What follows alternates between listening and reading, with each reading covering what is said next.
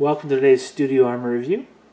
I'm going to start my video series on my Exodite vehicles with this very unusual looking vehicle. Now, there are very few chariots. Actually, I think there are only 2 chariots in the 40K. No, maybe there's 3 chariots in the 40K system. But as I was one day, I was the beneficiary of this kind of almost a bits giveaway at one point, and I had a sprue that had these this Chaos Chariot in it, and of course I don't run Chaos in any aspect, so it was just going to sit there. But I really love the look of the model. There's got to be a way I can do this. I don't know how, but there's got to be some way. And so it took a bit, but you know, again, it's just a matter of thinking about the various units and abilities, and instead of thinking about how that particular unit does what it does, think about the effect it has.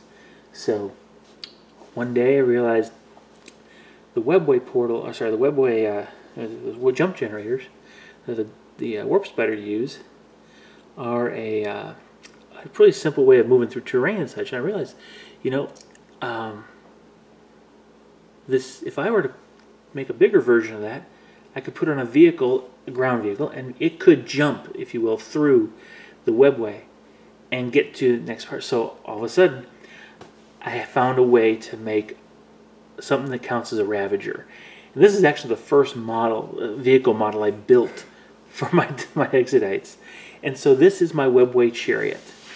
Now I'm still working on the crew, taking a little bit of, I had to do some special conversions because I didn't want it to look exactly like the Raider characters, but I thought, yeah, this is going to work really well.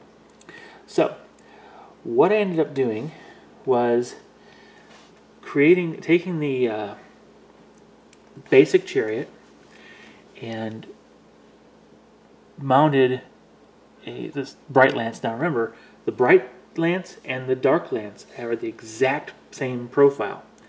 No differences whatsoever. Just the fluff technology behind it. So, you know, these are Exodites. They're going to use the bright lance, even on these, quote, dark lance Ravagers. And so the pilot or charioteer will be, you know, riding right there like he normally would. In the back by this control panel is the gunner. And he would be controlling the aiming of the guns. Now, you know, I've added a few extra details here, but the key was this.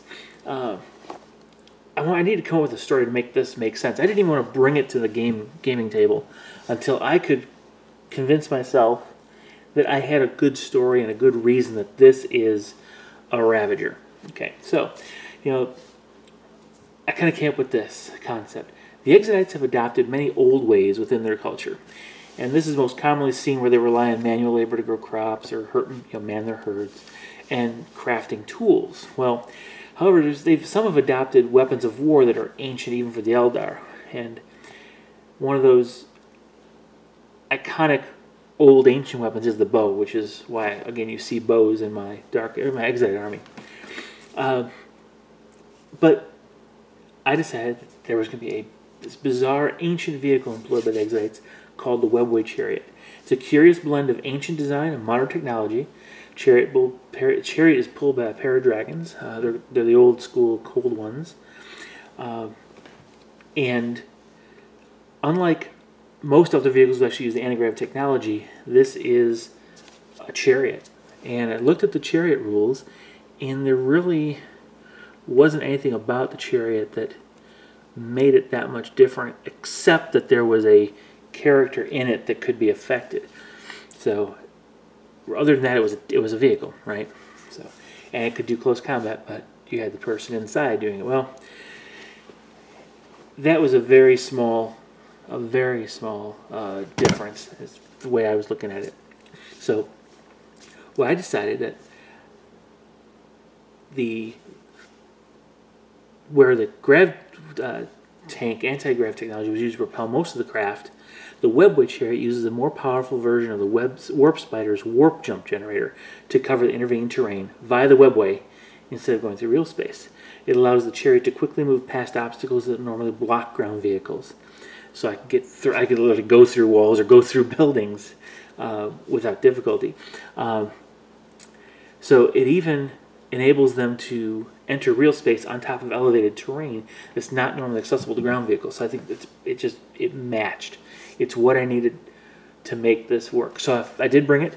Now, just like the regular Raider, you don't use the base for any purpose as far as measuring or close combat or anything. You use the hull. And so this has almost the same length and width as the Raider or the Ravager. So I didn't need to make any changes there. Now, to affect the warp jump generator, on the back here, I took, let me see if I can elevate this somewhat to make it easier to see. Okay. That is vaguely shaped like the warp jump generator on the back of a warp spider. And as you can see, if you look from this side, it's a Glade air freshener, one of those clip-on air fresheners. I filled in the gaping hole on this side with green stuff, and it made it a solid piece, basically. So there it is. I have my first Ravager. Counts as a Ravager, and it is a blast to run because it looks so non-Dark Eldar that it just screams out Exodite. And I use it just like any other Ravager. I only run it with the Brightlands. Again, the reason I picked the Brightlands here, I decided not to make this convertible. I didn't want to think about it, is because I needed anti-tank weaponry. At the time, I had very, very little in the way of anti-tank. Matter of fact, I don't think I had any anti-tank in the Dark Eldar Codex units that I've been building. So I needed it, and this was my way to get that on the table. Very successful. As successful as the Ravager is going to be, but I really enjoyed building it. It was a lot of fun adding the details to it. I added using the ropes from or cords from a Imperial Guard banner. I was able to add kind of like the reins, if you will, to the Chariot yoke, and position the heads of the dragons so like they're challenging each other as they're going forward, and they're hauling forward the weapon platform. So hopefully you enjoyed kind of seeing this particular side of the interpretation of a Ravager. It is something completely different. It looks great as a absolutely, in my opinion, fantastic as an Exodite model. It's just a perfect match to the concept I had in my head for my Exodites. So comment below, let me know what you think, and I'll see you in the next Studio Army review video. Thanks for watching. Bye.